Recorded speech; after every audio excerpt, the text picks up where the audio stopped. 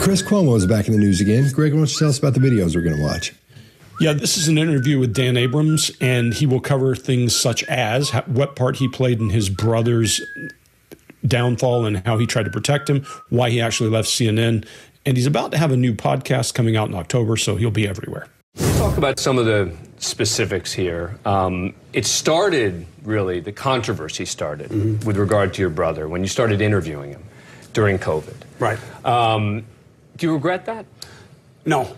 But I think it's more fair to say, subject to your own counter, that the media was pretty quiet when Andrew was first coming on the show. Why? Because it resonated with people in a way that I've won almost every award that the TV journalism business has to offer, mostly because I've worked with the best teams that TV journalism has to offer. I've never had people thank me for what they saw as the help that they got during my reporting when I was sick with COVID, about the people around us who were in charge of COVID, and the interviews with my brother, which everything I know about the situation tells me that, of course, there's a conflict of interest. But people got that, Dan. Nobody thought I was interviewing my brother the way I interview other people. That wasn't the point of purpose of those things. And I even said at the time, and people were like, you don't need to say that. The time will come when he can't come on this show anymore. There will be a time for accountability. There always is in crisis. And I can't cover him about that. People got that. The media should have gotten it. They should have seen it for what it was. And I believe that there was a purity test that was applied to that wasn't really fair given the context and circumstances as people understood them. That said, you are correct. That was something that was going to come back to haunt me. It was just a question of when. All right, Mark, what do you got? Yeah, so I'm trying to reproduce the way that he holds his hands, because I've never seen anything like this before. And I was trying to work out what's it about. Is he trying to suppress some of his illustrators in some way? Could be that. He could be trying to suppress his dominant hand here, which fists up, which is interesting. But what I like about this gesture is that it leaves his hand already very high to come in and moderate and take control. And he really does take control of this interview and starts basically interviewing himself. Well, why does he do that? Well, how does he do that? He does rhetorical questions, just like I'm doing right now, and then answers them. Look, eyebrow raises on people, best, thank me, help COVID, interview with my brother. People, best teams, thank me, COVID, and the interviews with my brother. So he's really laying down this narrative of people and I'm the best and they thank me and we're helping COVID, and then conflating that, mashing that together with interviews with my brother. This public service is not the self-service that the public or the courts or whoever has a problem with this, they think it is. So he's trying to make both things a public service. Him talking about COVID and interviewing his brother. I don't think the public see it that way. I don't think the courts see it that way. They don't see it as a conflated issue. He's trying to do that. I think he fancies himself at it because he does a little shimmy at the end as well. When he's finished, there's this little shimmy move that says, hey, I think I did a good job there. Greg, what do you think of this one? I don't know about you, but I was riveted during the COVID. That's all I watched was Chris Cuomo. Yeah, no, I mean, come on. Everybody's going to have who they like on TV and that kind of thing, and he's going to play to his audience. I say he's the Lucille Ball of news, because if you're old enough to remember Lucille Ball with all the faces and stuff she would do, he's got more faces than I can make. And, Scott grabs mine occasionally, but this guy's got a lot of faces and he's using them all. That forehead constantly. Mark, I love that you're pointing out every time he uses it as an illustrator to drive his point. And you can see all those wrinkles, all those residuals, because he does use it that way. There's a lip compression when he says, when Andrew first started coming on the show. We always associate that lip compression with either withholding emotion or some information. My guess is emotion in this case. He's pretty good at containing emotion.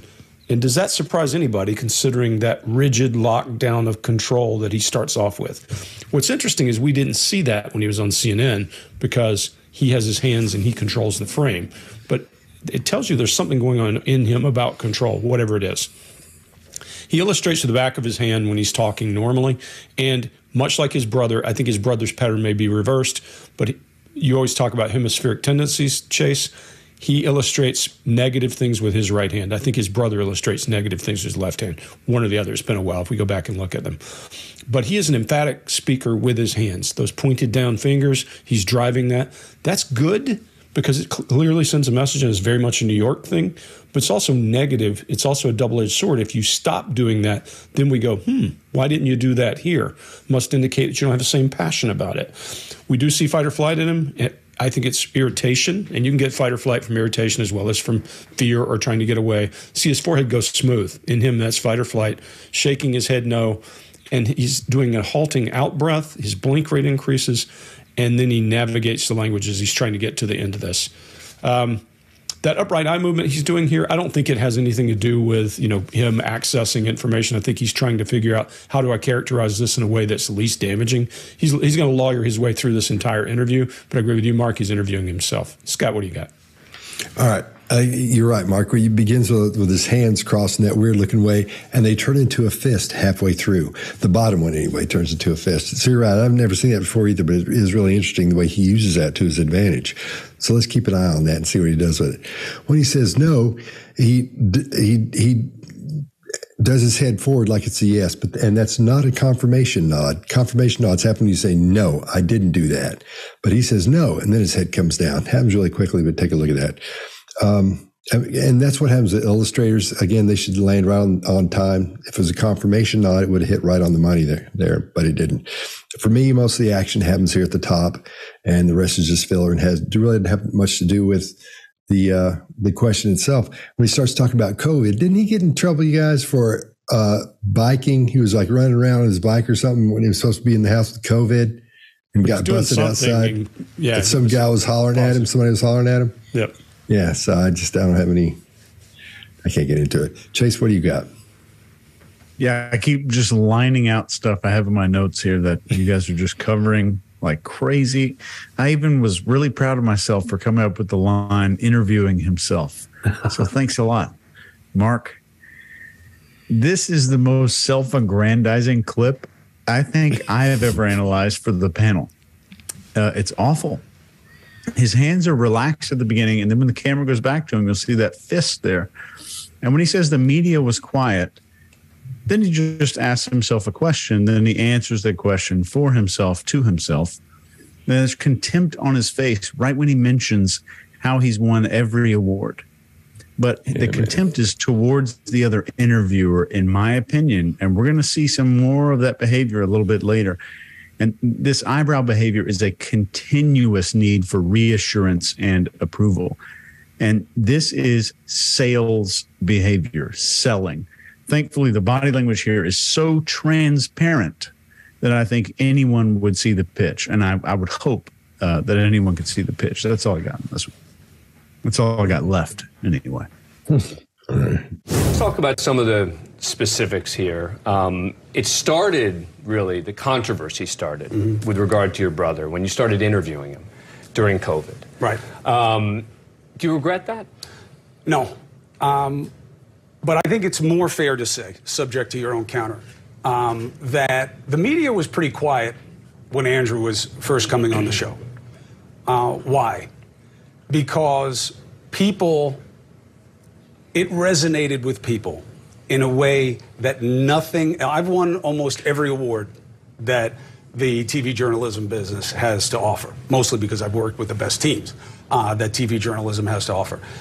I've never had people thank me for what they saw as the help that they got during my reporting when I was sick with COVID, about the people around us who were in charge of COVID, and the interviews with my brother, which everything I know about this situation tells me that, of course, there's a conflict of interest. But people got that, Dan. Nobody thought I was interviewing my brother the way I interview other people. That wasn't the point of purpose of those things. And I even said at the time, and people were like, you don't need to say that. The time will come when he can't come on this show anymore. There will be a time for accountability. There always is in crisis. And I can't cover him about that. People got that. The media should have gotten it. They should have seen it for what it was. And I believe that there was a purity test that was applied to that wasn't really fair given the context and circumstances as people understood them. That said, you are correct. That was something that was going to come back to haunt me. It was just a question of when. You said also, I never attacked or encouraged anyone to attack any women who came forward, which is probably the biggest issue, I think, to a lot of people, was the sense that you were helping doing research, for example, on whether there was any information about any of these women out there. For example, you said at one point, I have a lead on Wedding Girl, is something that had been talked about. And did you do any research, help try and find information about some of the women making accusations against your brother? Never.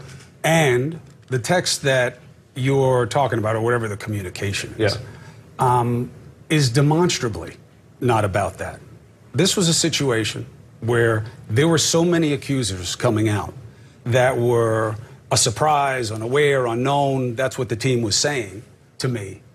I got a call from a friend who knew this woman and said, hey, I know who that is, said something about how he knew them.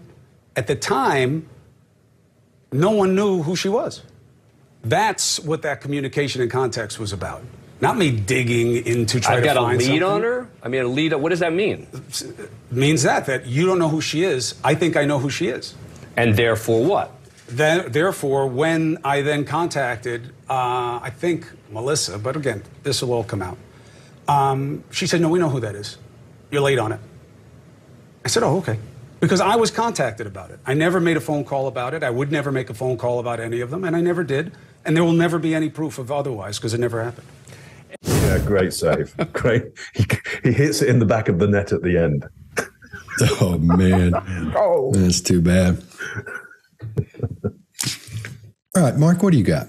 Yeah, I think to your point, Greg, lots of exaggerated expressions really starting here now. Smiles, concern. So he's really kind of mugging it, gurning it for the British out there, pulling big faces to just, clearly demonstrate to us the emotions and the feelings that we should be having around all of this. Not me digging, he says. And there's a succession of alternating shoulder raises, which is weird. It's like he can't shake this question off him. I'm not quite sure what that's about. I hope somebody else has got some ideas around that one. I don't see that often. Then the story gets complicated, overly complicated. I frankly get lost. I don't know what he's talking about during this. I don't know where he's going, but he does knock it in the back of the net at the end with never happened. And you'd think, great, goal, he got it. But then he looks away. He looks away, looks down and away. He shades his eyes and it's like, oh no, penalty. Chase, what do you got on this one? I totally agree. This, in my opinion, this story is all fake. The denial is rapid. It moves immediately into a sales pitch. The behavior is fake. The eye accessing is actually artificial. And if you watch this again, you'll see artificial eye accessing. He's got the answer ready, but he pauses to go, and it's a fake pause. He's got everything ready to go. The eyebrow flashes are an attempt to appear innocent because this is the opposite of anger. Anger pulls your eyebrows down and together. This big eyebrow flash is an innocent attempt. The facial expressions are over-exaggerated. They're false. Mark, you talked about that. I think this is extremely unusual that the denial at the end here is very specifically about the phone call only. Only a phone call, not an email, not a text. It's a very specific denial about the phone call not taking place. This is what a real denial looks like in the beginning, or a real denial looks like at the end here about the phone call for his baseline. But keep in mind, the denials probably, I would think, is absolutely true. But it's only about the phone call, not an email, Not a personal chat, not a conversation, not about a Zoom call, but just a phone call. But I think that's true. The phone call probably didn't happen. Greg? Yeah, so we disagree about one thing. You think he's using his face intentionally, and I think it's like a roach when the lights come on. He uses it so instinctively that it's just happening. I think it's like their little legs scurrying. He's not doing it thinking I'm doing this. He just so instinctively does it. And again, the organism does what made the organism successful. That's what he is. It's interesting. He's got those hands gripped tight and now stacked. I think he's barriering in some way there, in addition to being in control. In the beginning, when he starts to call him out, when Dan starts to call him out, his mouth narrows, and all that data intake face where he's doing that goes away. He goes smooth in the face. When he calls him out on an accusation, he does a very quick nod, very short nod of acceptance. Not necessarily a good, I believe I'm going to accept it this way, but it's admission that something's actually happening. His breathing rate increases, and you can tell because his coat opens and closes. You can see his breathing rate increasing.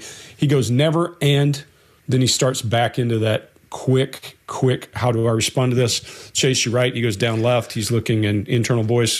Which words am I going to use for this? Then he does something that's very New York, that kind of weird smile that's like, not so much. That's very New York. People do that to each other all the time. Yeah, no. And just move on to the next thing. Then when he talks about he contacted Melissa, look at the contempt, the outright contempt. One of the best contempts we see ever in a video is there for that. I don't know who she is, but then he just waves her away. Forget about it, that kind of thing. And then he goes on this conversation and he says, I called and they already knew. So, okay. He does a fading fact to your point, Scott, where it just drops off. Well, even though I found it and was calling, they already knew. So no big deal. I didn't do anything wrong is what that sounds like. It is a way of dismissing any participation, whether he did anything wrong or not, a way of dismissing any. My favorite part of the entire thing is when he says, therefore, and he says, therefore, chickens and cats and dogs. And you could insert any word there because he's rambling to try to figure out how does he recover from that one. And he almost does it. But at the end, he says, there's never going to be any proof of that. He doesn't say, then he says it didn't happen. Usually you say didn't happen. Never going to be a proof of that. He is very legalistic language coming from a lawyer. How do I feel about him after this? Probably not so good. Scott, what do you got? Man, you got almost everything I was going to talk about. All right. Well, we see his hands are still fists when he comes to the beginning of that. Should be, I guess. He's very still because he's a pro. That's what he does for a living. His cadence speeds up. So things are changing just a little bit at this point. And during the question, we see these two blinks. One of them's really takes a while to get open. I'm not so sure if it's all eye blocking or all, but it looks pretty odd. But I can tell, or you can tell as well, that the heat's been turned up on him a little bit, and he's starting to feel it. So that's probably what that's about. When he's asked, and like Greg was saying, when he's asked who he's checking into, and that woman Melissa, he said, "I think Melissa." When he says, "I think," that's when you need to look for that contempt or disdain, because man, it's a good one. It's perfect. You're right, Greg. It's just like that's a great example of that. At the end, of course, when he says there'll never be any proof otherwise because it never happened, that's when, again, you hear that the fading facts on that. We hear fading facts when someone's being deceptive, quite often, not every time, because they're trying to distance themselves. That's what we call it when they're trying to. Their brain goes, dude, you shouldn't be lying like this. And so they start getting quieter as they go along as it comes to the end. All right. Is that everybody? Yeah. Yep. All right. You said also, I never attacked or encouraged anyone to attack any women who came forward, which is probably the biggest issue, I think, to a lot of people, was the sense that you were helping doing research, for example, on whether there was any information about any of these women out there. For example, you said at one point, I have a lead on Wedding Girl, is something that had been talked about. And did you do any research, help try and find information about some of the women making accusations against your brother? Never. And the text that you're talking about, or whatever the communication is demonstrably not about that. This was a situation where there were so many accusers coming out that were a surprise, unaware, unknown. That's what the team was saying to me. I got a call from a friend who knew this woman. and said, hey, I know who that is, said something about how he knew them. At the time, no one knew who she was. That's what that communication and context was about. Not me digging into trying to find something. I've got a lead on her? I mean, a lead, what does that mean? It means that you don't know who she is. I think I know who she is. And therefore what? Therefore, when I then contacted, I think Melissa, but again, this will all come out. She said, no, we know who that is. You're late on it. I said, oh, okay. Because I was contacted about it. I never made a phone call about it. I would never make a phone call about any of them, and I never did. And there will never be any proof of otherwise, because it never happened. When your brother gets in trouble, you start advising him, talking to him, being involved with the meetings, etc. What did you tell CNN about your involvement in those conversations? Did you say to them right at the outset, hey, guys, I just want you to know I'm going to be talking to my brother a lot through this process? It was known. Now, as you said, there's litigation. I want to respect it. But the reason I'm shy on this subject is not just pro forma because there's litigation. I really believe that I have to focus on things that I think are helpful to people. And I learned something during this period. I have been obsessed with what happened, when, what was known, and there are a lot of facts that I believe are going to come out. I've also learned that they are largely only important to me, Dan, in terms of what I want people to think and how I want people to feel and how I want them to see me. That's about me. I don't think that it's helpful to a lot of other people. So, yes, there's litigation going on, but I'm telling you, I never lied and there were no secrets. Well, all right, Chase, what do you got? Right at this point where he says, did you essentially tell CNN? And he says, it was known. Well, by who?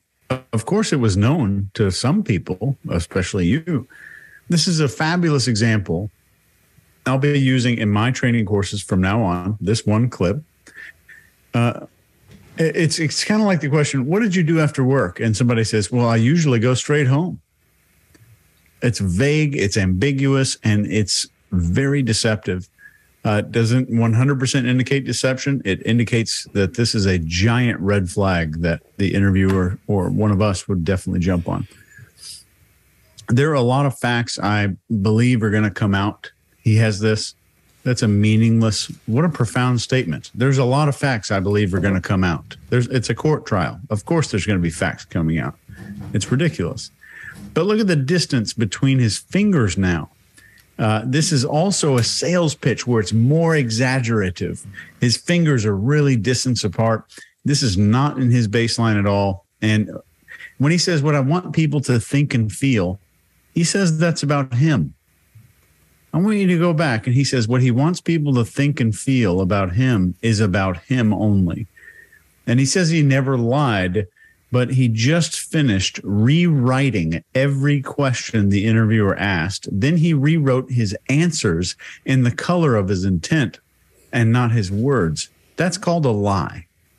And it's funny that the test in politicians and people like this that are on TV a lot, to me, is that the degree to which they pretend to be perfect is often the degree to which they are being deceptive. And I think we're seeing a lot of being perfect going on here. Scott, what do you got? All right. When he says, I really believe, on believe, he shudders.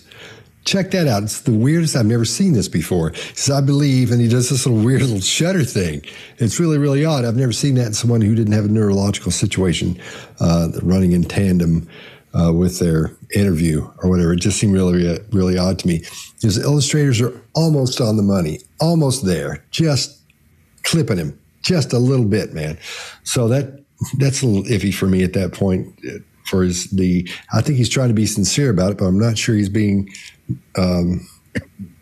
truthful about the whole thing. It seems a little deceptive to me.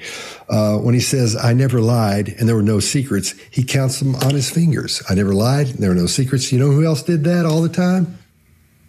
Lance Armstrong. That was one of his big ones. Almost everything he lied about, he'd start counting things off. Almost every time he counted stuff off, well, that I've seen, every time he did, he wasn't being honest about it. And we see in a little while, I think we're going to see in a little while, Another instance where he looks like somebody else who's a famous liar as well. All right, Mark, what do you got? Yeah, so he says, reason I'm shy on this subject, not just pro forma for litigation, and he brings himself up to his full height in his chair. So he either likes this idea that he's put forward of, look, I can't really talk about this because you don't, if there's litigation going on. He either likes that or he likes the fact that he's got that in and he's now taken control again of why he's not going to properly speak around this. And he says, focus on things that are helpful to people. And we see this weird shoulder thing again. I don't know what that's about, but it's odd. And I would want to check in to that because it's not stable. It's certainly not stable. There's something going on which has no stability to it. So I question that he is focused on things that the things that are helpful to people. Then in his talk there's what I would call a lot of nested loops, which is when things just go round and round and round and start a new story, start a new subject. I'm pretty smart. I've been awarded in many ways for my smartness, and I work with very smart people, and I did not understand what he was talking about. So if I don't understand it, it's got to a level which is not too rational anymore, I would imagine. Or maybe I'm just stupid. I don't know. Greg, what do you think? Am I smart or am I stupid, or is he talking nonsense? Well, we'll withhold judgment until the end to figure that one out. But I'm going to do this. This is such a good one. I'm going to do it in charades. One word. That entire thing. Now, if you're not a regular viewer, you won't know what that means. Chaff and redirect to me is when an aircraft is flying along and a missile comes out and it dumps tons of garbage behind it, flares, all kinds of things. So those missiles will go after it. And so chaff and redirect is when I dump a lot of garbage out and you pick up on one of those and I don't have to answer the question. I challenge you to listen to his answer without listening to the question and try to figure out what the hell he was asked. Zero answer. Zero. I'll leave it at that. When your brother gets in trouble, you start advising him, talking to him, being involved with the meetings, etc.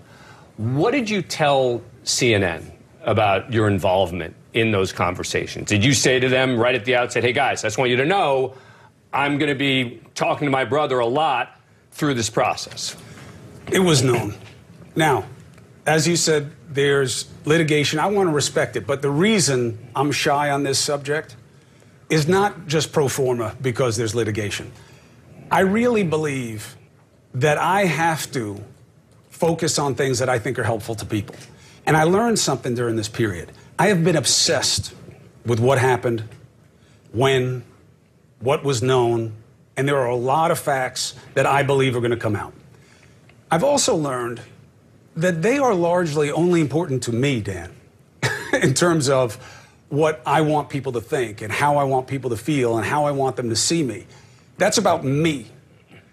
I don't think that it's helpful to a lot of other people.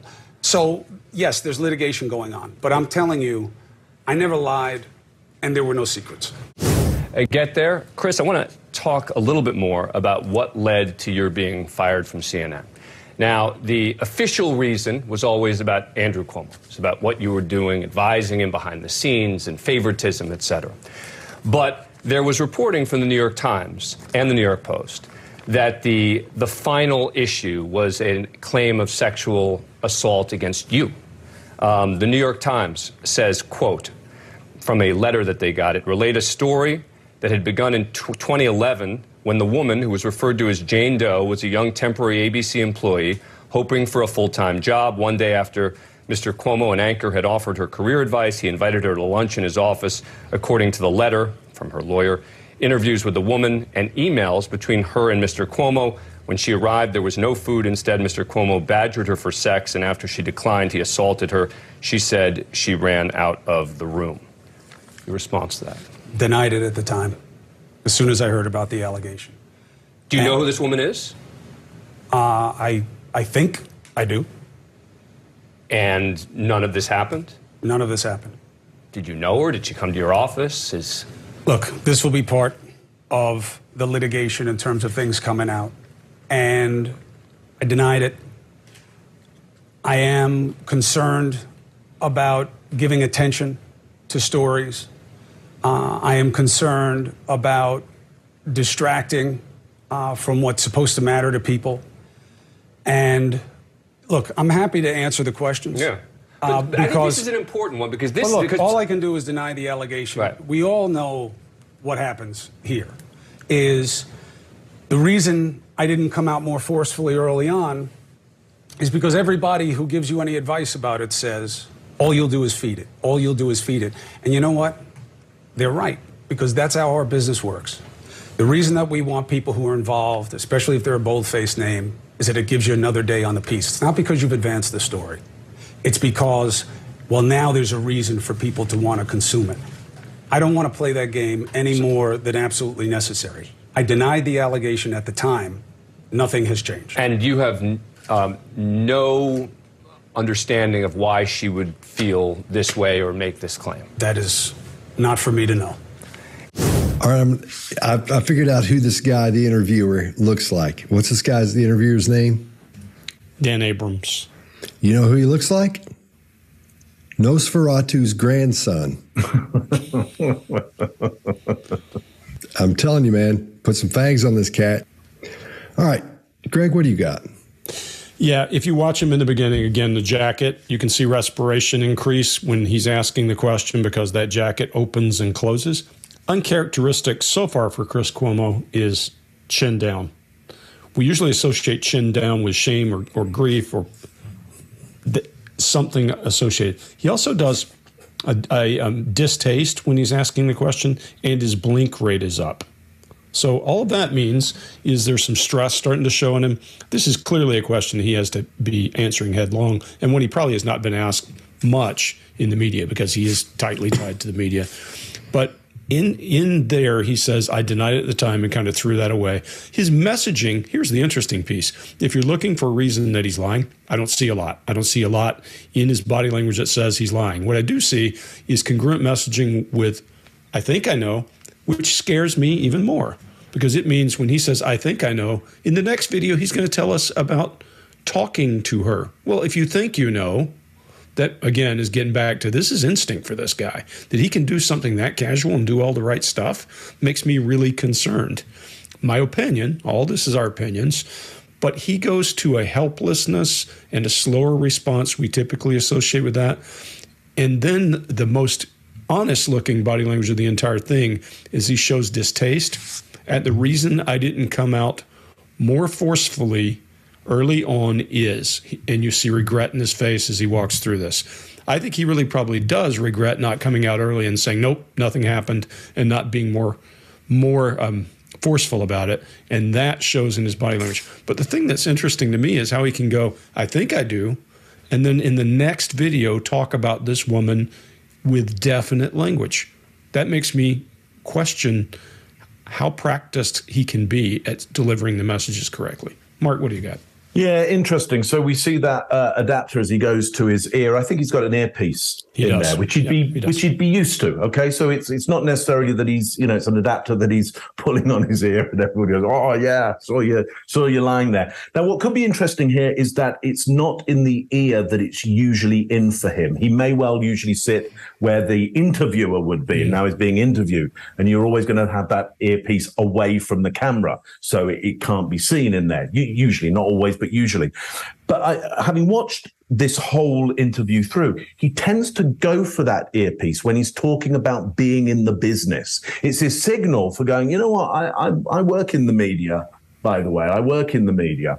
So he's more overtly, I think, pointing it out to us, as well as it maybe being unused to it being there, and it's maybe therefore feeling a bit loose. But he does go, that's how the business works. So he's going to tell us, look, what this industry does is to take stories and prolong them when it's not really in the public interest. And he doesn't want to, as he says, play that media game now. He doesn't want to play it now. Now he's on the wrong side of it. That's a bit arch, isn't it? I mean, either you play it from both sides or you shouldn't have done it in the first place. So I'm not very fond of that. Now, none of this happened, says the interviewer as a question, and he says none of this happened. He just repeats the question back with a downward intonation. So the response there for me isn't a great denial, because I would prefer to hear just a no rather than a Seinfeld repeat or a kind of a reverse Chris Voss questioning technique when you say the thing back to the person but with an upward inflection at the end of it. So, odd there that there is a denial, but it's just a repeat of what somebody asked with a downward intonation. Scott, what do you got on this one? I agree with you. And and when he does repeat that, it's fading facts. It gets quieter as it goes. It doesn't do what it should do at that point. And then when he says, look, this will be part of the litigation in terms of coming out. After look, that's a mistimed illustrator. Look, this will be part of the litigation in terms of things coming out. So at this point, it's getting a little bit iffy for me. When he says, and I denied it, he should have said, and I still deny it.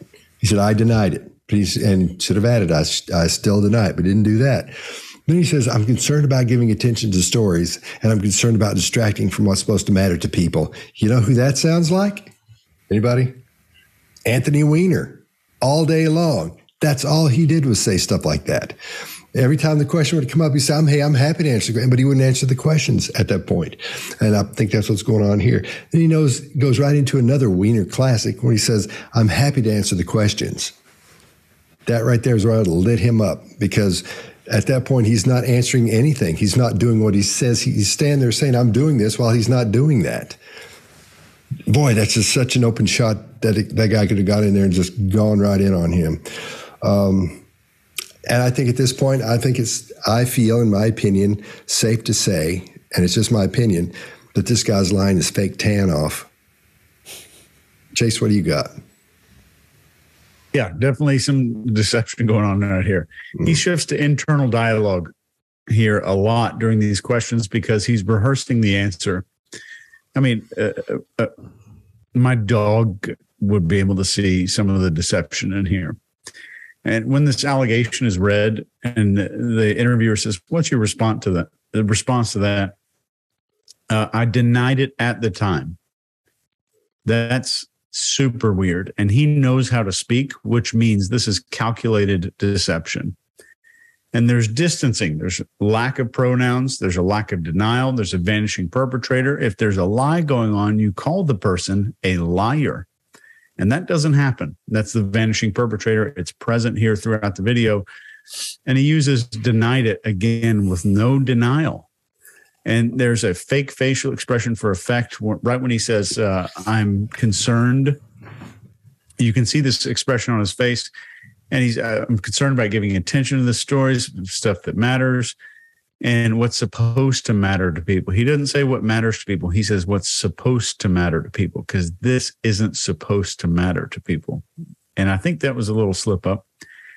And there's some really slippery answers that are offering nothing of substance. Almost 99% of this entire video, the whole interview, is zero substance. It's just hollow platitude blather.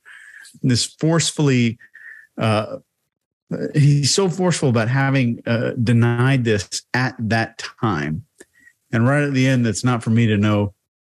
That's the best. There's more smoke and non-answer statement. Get there. Chris, I want to talk a little bit more about what led to your being fired from CNN. Now, the official reason was always about Andrew Cuomo. It's about what you were doing, advising him behind the scenes and favoritism, et cetera. But there was reporting from the New York Times and the New York Post that the final issue was a claim of sexual assault against you. The New York Times says, quote, from a letter that they got, it relayed a story that had begun in 2011 when the woman, who was referred to as Jane Doe, was a young temporary ABC employee hoping for a full-time job. One day after Mr. Cuomo, an anchor, had offered her career advice, he invited her to lunch in his office. According to the letter from her lawyer, interviews with the woman and emails between her and Mr. Cuomo. When she arrived, there was no food. Instead, Mr. Cuomo badgered her for sex, and after she declined, he assaulted her. She said she ran out of the room. Your response to that? Denied it at the time, as soon as I heard about the allegation. Do you know who this woman is? I think I do. And none of this happened? None of this happened. Did you know her? Did she come to your office? Look, this will be part of the litigation in terms of things coming out. And I denied it. I am concerned about giving attention to stories. I am concerned about distracting from what's supposed to matter to people. And look, I'm happy to answer the questions. Yeah. But I think this is an important one because this. Look, all I can do is deny the allegation. Right. We all know what happens here. Is the reason I didn't come out more forcefully early on is because everybody who gives you any advice about it says all you'll do is feed it. All you'll do is feed it. And you know what? They're right, because that's how our business works. The reason that we want people who are involved, especially if they're a bold-faced name, is that it gives you another day on the piece. It's not because you've advanced the story. It's because, well, now there's a reason for people to want to consume it. I don't want to play that game any more than absolutely necessary. I denied the allegation at the time. Nothing has changed. And you have no understanding of why she would feel this way or make this claim? That is not for me to know. Furthermore, they said that years later, and I'm going to continue reading from the New York Times, after years without any substantive communication from Mr. Cuomo whatsoever, Ms. Doe suspected he was concerned about her coming forward publicly with her allegations and wanted to use a proposed segment as an opportunity to test the waters and discourage her from going on the record about his sexual misconduct. And then they say that you did a specific segment on TV for the company she was working at to benefit her as a way to keep her quiet. Okay. Not true? It's for her to explain. It's absolutely not true. But it's for her to explain. But you did reach out to her and... Yes, but actually I didn't, but the show did. And it was a no-brainer segment. Again, these are things for someone else to explain, not me. Someone else meaning? If you're going to make the allegation, then it's about how you feel and what you think. And my feeling is, it's in the past. I'm never going to be able to convince people one way or another. I feed the story by commenting on it. I denied it. And you try to move on. A big aspect of our business is, we'll say it's accountability. We'll say it's responsibility. But I don't know that that's always true. I'm not indicting you asking me the questions. Yeah. I'm saying that I think that a focus of coverage very often is about extending and prolonging drama, not about finding the truth. And that matters to me more now than before all of this. I mean, even in a way, if I almost feel like apologizing to your audience, you're doing your job. Don't get me wrong. But I don't want them to feel that I'm going to talk about me and not about them, and that this really matters and this should matter to you. I know it doesn't matter to other people the way it does to me. I get it. But, you know, this is kind of the state of play. All right, Greg, what do you got? I'm going to be short on this. And what? What? Just what? I mean, the only thing I'm going to focus on is there's body language where he says, that matters to me more now. And he is emphatic with his eyes and his forehead. I think he's probably telling the truth right here. That matters more to him now because he's on the griddle. He's on the other side of this thing. And he doesn't want to be dragged out. He doesn't want us giving our opinions of what he's doing. He doesn't want other people giving opinions of what he's doing. And that's the most truthful thing I've seen and the most honest thing I've seen out of it. Other than that, I have no idea what he's talking about. It's just long, lots of words. It's like he's a lawyer and he's being paid by the word. Don't know. Maybe that's it. Chase, what do you got? Yeah, this is maybe not one of the worst liars, but definitely one of the most insincere human beings that we've ever done on the entire show. 2 years of doing this. He won't answer anything. I mean, anything. Any question that he was asked, he didn't really answer it. He renegotiates every detail. It's kind of like interviewing a teenager. And when he's saying he reached out to her only just one video ago, he said he just kind of thinks he knows who she is. Like Greg mentioned this. And the allegation is already made and explained. And he's saying, my feeling is this is in the past. So things that occur in the past should no longer be relevant today. That's what's going on. We're seeing that strategy come out. Then he asks himself a question again, and he answers it again. And he's saying finding the truth matters so much more. Greg, you covered that just because it's about him. And he said, "You're doing your job. Don't get me wrong," to the other guy. I don't want them to feel that I'm going to talk about me. That is astonishing. And that's literally all you talk about. That's the entire clip is him talking about himself. Everything is about him. The entire thing, how awarded he is, how perfect he is. And this is, I dare say, a bit disgusting to watch. It's another example of someone pretending really, really hard to be perfect, which in itself is a gigantic red flag. And the facial expressions here are full of eyebrow flashes, false smiles, and almost smugness toward Dan Abrams to regain some kind of hierarchical superiority, or maybe one might say status over the interviewer there. Mark, what do you think? Said it well. I just got one question. Why has he suddenly become a media vigilante? Suddenly he's there like going, look, we cannot prolong stories like this. I almost want to apologize to your audience that the media does this thing. He was an absolute part of it. He was a massive cog in that machine. And now he's raging against the machine. What's the motivation for that other than you might be about to get minced in that machine and you want to stop that machine? Well, he's unlikely to manage to do that. He might be able to do it with his own podcast and run his own stories about himself in that. Maybe that's what his idea is. But you got to understand now this story is nothing to do with his integrity. He's managed to spin it to the integrity of the media. It's no longer, let's question you, Chris Cuomo. He's like, no, let's not question me. Let's question the media on the whole and stop this ridiculous jamboree that happens on stories like this. I'm a little disgusted by it as well, I have to say. Scott, what do you got on this one? All right. This is where everything changes. Everything's gone on at a pretty good pace at this point. This is where everything slows down.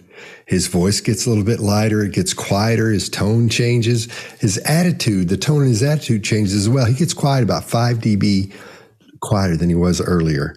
Everything's being softened at this point. This isn't the baseline we've seen at this point at all. And I think, Greg, if you had him in the box and he started this, I think it's so bad you'd start giggling. You'd have to say, I'll be back in about 5 minutes. That's how bad I think it is at this point. His answers, the words he's using to set up his answers, those change as well. They get really small, really small. If it seems like I'm talking where everybody watching this, there are always comments that go, oh, something's doing this, or Scott's hair this, or I'm supposed to get a root canal. My mouth is swollen up over here, so I can't talk normal. So that's what it is. Anyway, back to what I'm talking about. His words get smaller. The structure of his sentences get tinier. Everything starts getting compressed almost, but very light on there. I know before I said that the other one I think was the most insincere. I think this is the most insincere, and he's just full of it. I couldn't figure out where he was going with this. I don't know what was going on half the time in this. It was just amazing. That was really, really amazing to see him, the balls it took to go ahead and lean into that like that. Wow. Unbelievable. So, well, when you're famous, you have to. So what it sounded like to me is just rambling stuff. Yeah. Furthermore, they said that years later, and I'm going to continue reading from the New York Times, after years without any substantive communication from Mr. Cuomo whatsoever, Ms. Doe suspected he was concerned about her coming forward publicly with her allegations and wanted to use a proposed segment as an opportunity to test the waters and discourage her from going on the record about his sexual misconduct. And then they say that you did a specific segment on TV for the company she was working at to benefit her as a way to keep her quiet. Okay. Not true? It's for her to explain. It's absolutely not true. But it's for her to explain. But you did reach out to her and... Yes, but actually I didn't, but the show did. And it was a no-brainer segment. Again, these are things for someone else to explain, not me. Someone else meaning? If you're going to make the allegation, then it's about how you feel and what you think. And my feeling is, it's in the past. I'm never going to be able to convince people one way or another. I feed the story by commenting on it. I denied it. And you try to move on.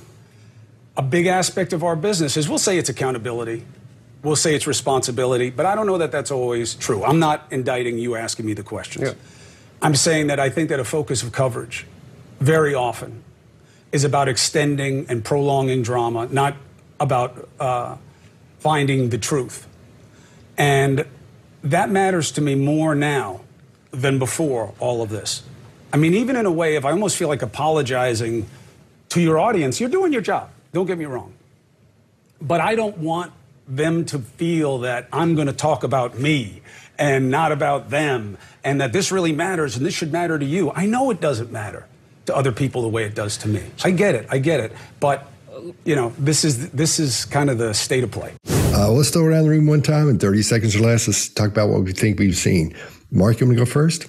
Yeah, no, I'm just going to say, at least watching this, we got a bit of a first for me, which was this gesture here. I haven't seen that before. I can see how useful it is to be able to launch up into some gestures and take control of things and suppress yourself at the same time. Really interesting to see. Not a character that I like particularly. Good spin doctor, though. Super spin doctor. Chase, what do you think? I think this is the first step in the Gangnam Style dance. You're right. That might be what we're seeing. You're right. But it's like everything is fake. Every word is fake. Everything is fabricated, fake, and hollow. The words don't really mean anything. You've heard it from before, behavior experts. And I think I'll go deep on little psychology here. I think there's a struggle with an identity that he built that conflicts with another that is being very well hidden, or trying to be very well hidden. And I believe, in my opinion, he suffers with some self-control issues and possibly some rage, and has an ego that hides under this veneer. And I'm sure you all can see some of this, but there are a few people who I bet can't even see any of that and thought this was a great interview. Greg? Yeah, first of all, Mark, I've had many interviewers who stack their hands like that. Yeah. But I don't think he's cable tied, is he? No, he's not. But yeah, mine usually were cable tied or restrained in some capacity. And so they would hold their hands like this all the time when they were talking to me. So yeah, not the first time I've seen it. However, yeah, this for me, I watched this thing on the surface, and on the surface level, if you just pay attention and listen to the things, it sounds like he's trying to come out and say, hey, I made mistakes, and I should have been more considerate. Until you start paying attention to the fact all he's doing is redirecting the question. He's not answering any complex parts, and we'll even give you reasons because of lawsuits, and. My opinion, this is hard to trust, hard to believe. And then that last two videos, when he says, I think I know, and he looks honest, and then says, oh, yeah, that happened, and knows exactly who we're talking about, that kind of just throws the whole toy box upside down. So do I trust him? No. Do I think most people would trust him based on how quickly he answers the questions? Maybe. So it's really hard for us to separate those things. Scott, what do you got? All right, I agree with you, all of you guys. This is just, it's all just fluff, man. There's nothing really there. When he asks him a question, Chase, you broke it down perfectly. He just doesn't say anything. There's really nothing happening there. He just skirts around everything, just wiggles around every time there's a question. But this guy's coming on pretty strong with him, which was really, it was almost shocking to see that, because I think they're friends. I think they know each other, and this guy was really trying to get in there and give him, you know, all he's got on that. So that was kind of impressive, I thought. But there were still some times where he could have dug in there and really just let him have it, real, you know, in a way that he didn't do it. All right, fellas, I think this was a good one, and we'll see you next time. See you. So what do you got?